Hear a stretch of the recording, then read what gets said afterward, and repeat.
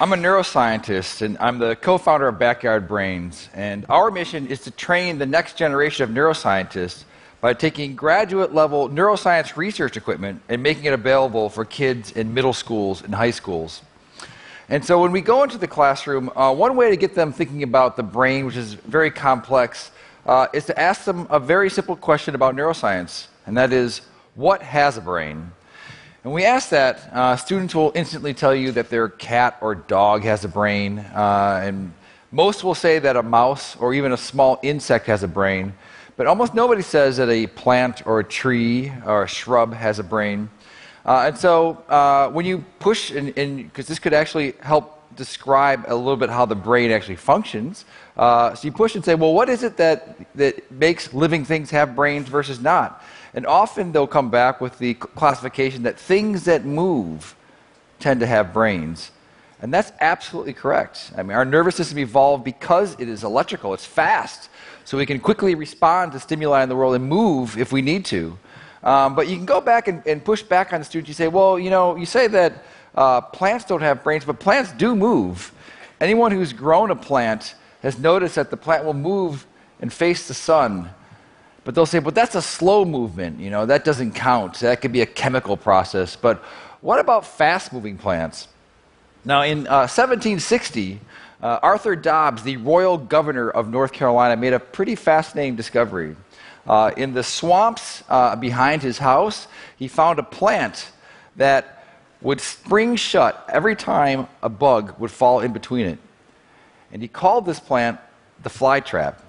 And within a decade, it made its way over to Europe, where eventually the great Charles Darwin got to study this plant, and this plant absolutely blew him away. He called it the most wonderful plant in the world.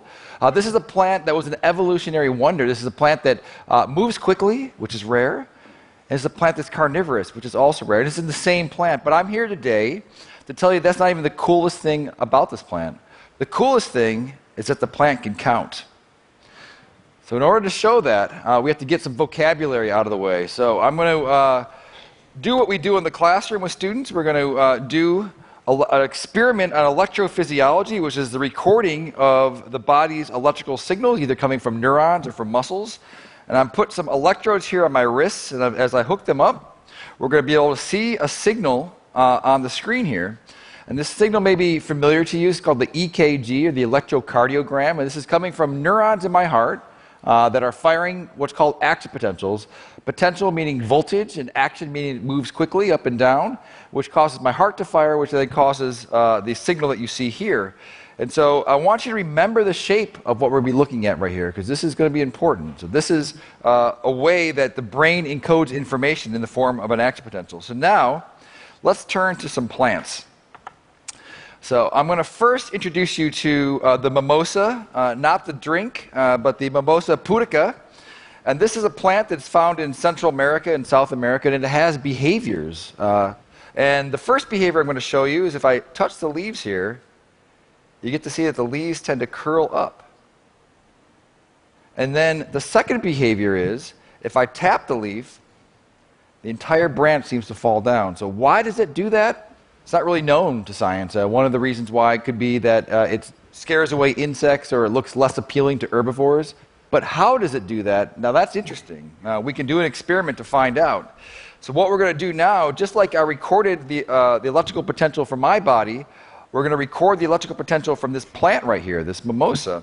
And so what we're going to do is I've got a wire wrapped around the stem, and I've got the ground electrode where? In the ground. It's an electrical engineering joke. All right. So all right. So I'm going to go ahead and tap the leaf here, and I want you to look at the electrical recording that we're going to see inside the plant.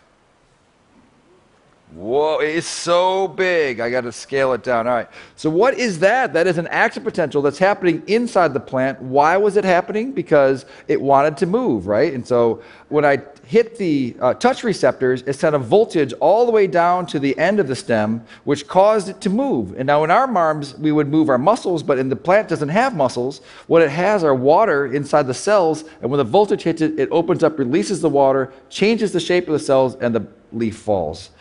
Okay, so here we see an action potential encoding information to move, all right? But can it do more? So let's go to find out. We're going to go to our good friend, the Venus flytrap here, and we're going to take a look at what happens inside the leaf when a fly lands on here. So I'm going to pretend to be a fly right now. And here's my Venus flytrap. And inside the leaf, you're going to notice that there are 3 little hairs here, and those are trigger hairs. And so when a fly lands, I'm going to touch one of the hairs right now. Ready? 1, 2, 3.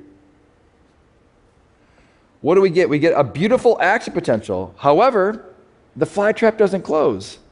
And to understand why that is, we need to know a little bit more about the behavior of the flytrap. Number 1 is that it takes a long time to open the traps back up, about 24 to 48 hours if there's no fly inside of it.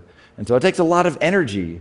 And number 2, it doesn't need to eat that many flies throughout the year. It only needs to eat a handful. It gets most of its energy from the sun. It's just trying to replace some nutrients in the ground with the flies.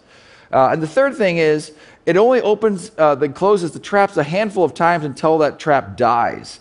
So therefore, it wants to make really darn sure that there's a meal inside of it before the fly trap snaps shut. So how does it do that? It counts the number of seconds between successive touching of those hairs. And so the idea is that there's a high probability if there's a fly inside of there that they're going to be quick together. And so when it gets the first action potential, it starts counting 1, 2, and if it gets to 20 and it doesn't fire again, then it's not going to close. But if it does it within there, then the fly trap will close. So we're going to go back now. I'm going to touch the Venus flytrap again. I've been talking for more than 20 seconds. So we can see what happens when I touch the hair a second time. So what do we get? We get a second action potential, but again, the leaf doesn't close. So now if I go back in there, and if I'm a fly moving around, I'm going to be touching the leaf a few times. I'm going to go and brush it a few times. And immediately, the fly trap closes. So here we're seeing the fly trap actually doing a computation. It's determining if there's a fly inside the trap, and then it closes. So let's go back to our original question.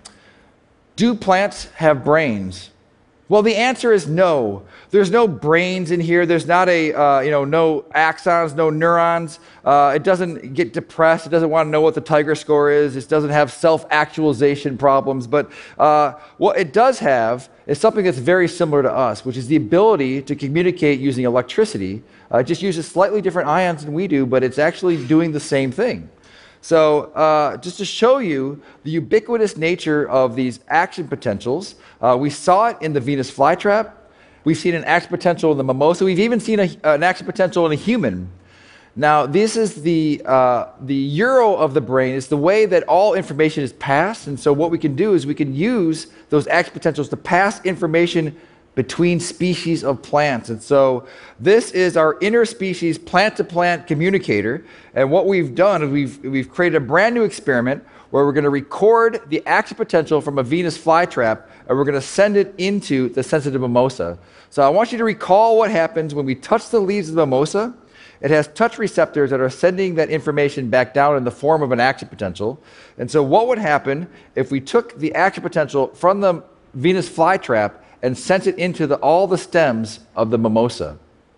We should be able to create the behavior of the mimosas without actually touching it ourselves. And so if you allow me, I'm going to go ahead and trigger this mimosa right now by touching on the hairs of the Venus flytrap. So we're going to send information about touch from one plant to another.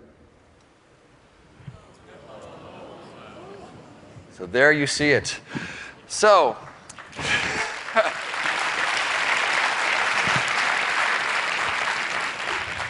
So I hope you learned a little bit something about plants today. Not only that, you learned that plants can be used to help teach neuroscience and bring along the neural revolution. Thank you.